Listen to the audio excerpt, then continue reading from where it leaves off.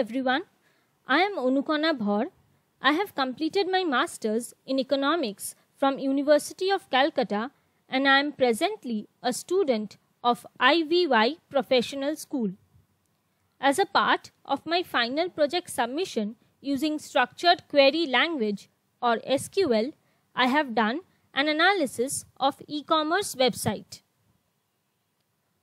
The case study consisted of one table of e-commerce website for 5 months from October 2020 to February 2021. The table consisted of details of users using the website. The abbreviations used are shown on the screen. The problem statement was that despite the huge usage of e-commerce website, a section of the society still prefers offline stores. So the objective was to analyze the usage of e-commerce website and provide suggestions for improving the business. The data for the analysis was taken from kaggle.com, the website of which is shown on the screen.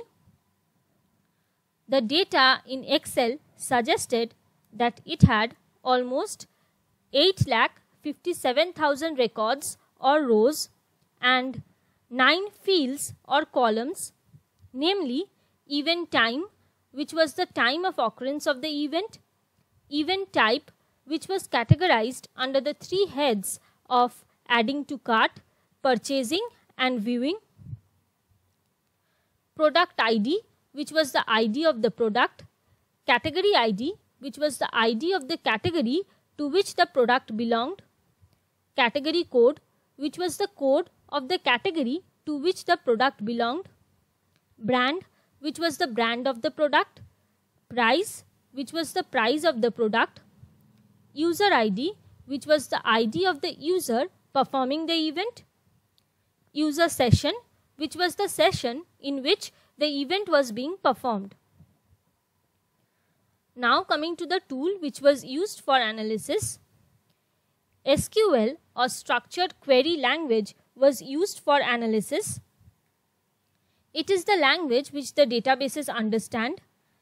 It is a querying language to send instructions to the databases. Database is a collection of tables. Advantage of SQL over other languages is that it is like English. Even a layman can understand the codes in SQL. For my analysis, I have used MySQL Server and MySQL Workbench. I have created the database e-commerce and I have used that database for the purpose of my analysis. Now coming to the analysis.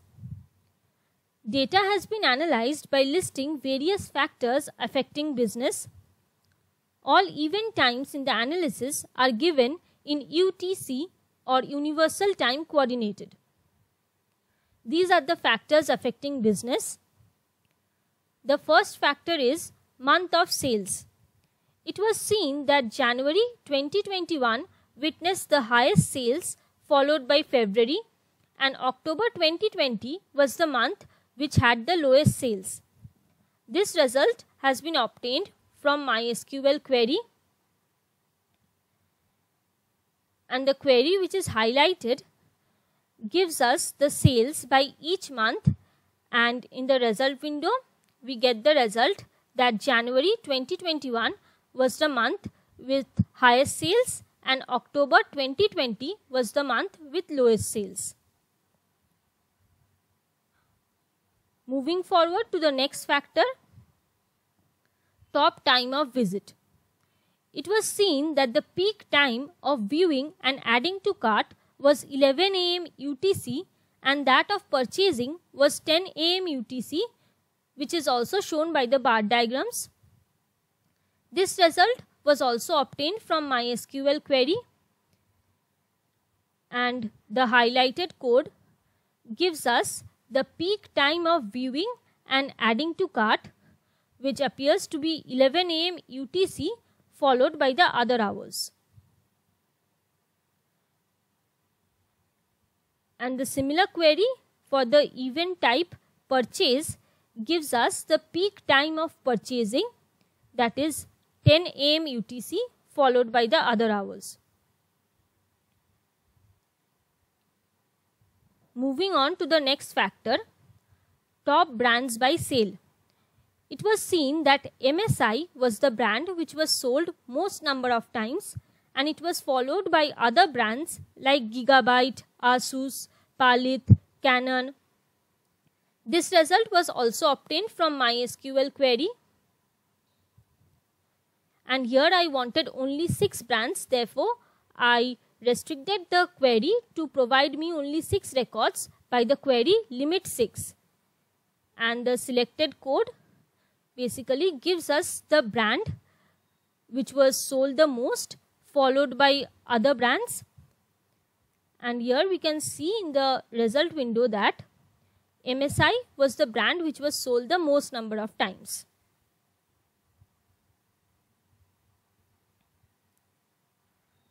Moving on to the next factor, demand for items. It was seen that video cards in computer components were the category which was sold the most number of times, and it was followed by electronic items. This result was also obtained from MySQL query. The highlighted code will be giving us the category which was sold the most number of times and also the number of times it was sold. And here we can see that video cards in computer components top the list.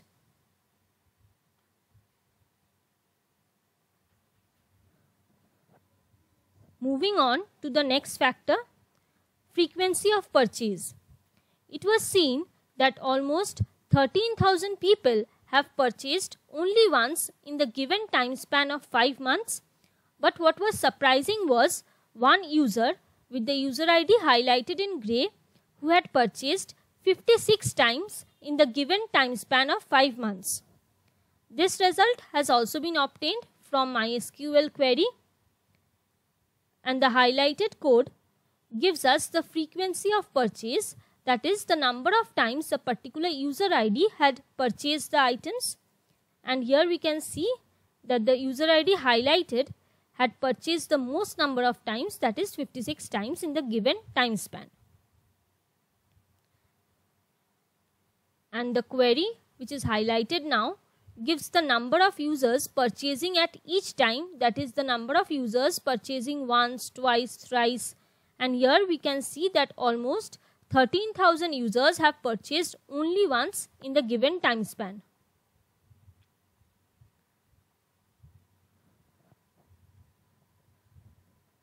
Next, we come to the last factor, which is the actual number of times that the items have been purchased. It was seen that despite viewing the items numerous times, only very less times they have actually been purchased. And it made the purchasing rate less than 5%. This result has also been obtained from MySQL query. The query which is highlighted basically gives the number of times that the items have actually been purchased after the users have viewed the items. That is, it gives the actual number of times purchased. And here in the result window, we will be getting the result that it is around 35,000 times. And the query now highlighted gives the number of times that the items have been viewed, that is by counting the event type view, and we see that it is over 7 lakh times.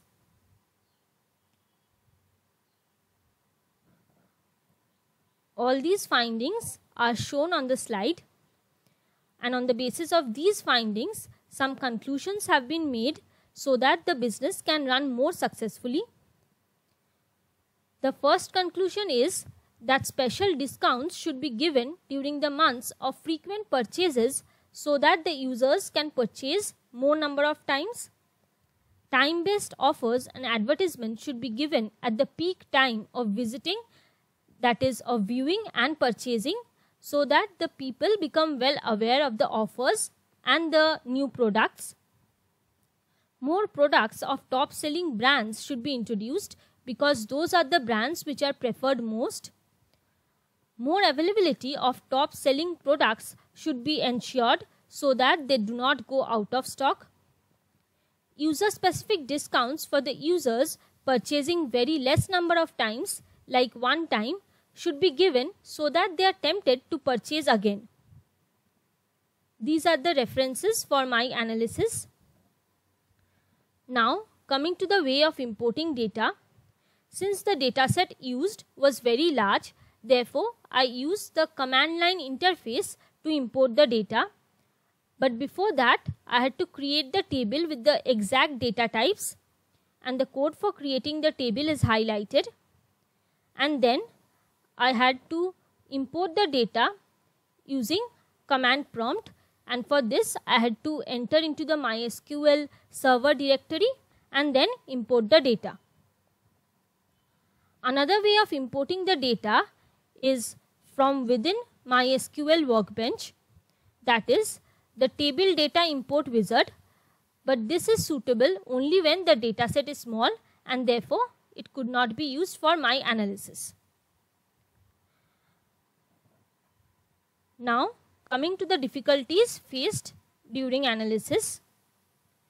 The event time column had UTC, which was text, and therefore I could not import this column as date or time column.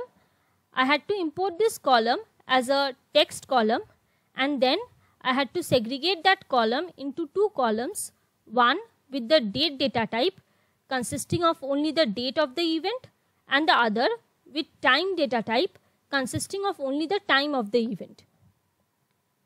These were the problems faced. With this, I come to the end of my presentation. Thank you.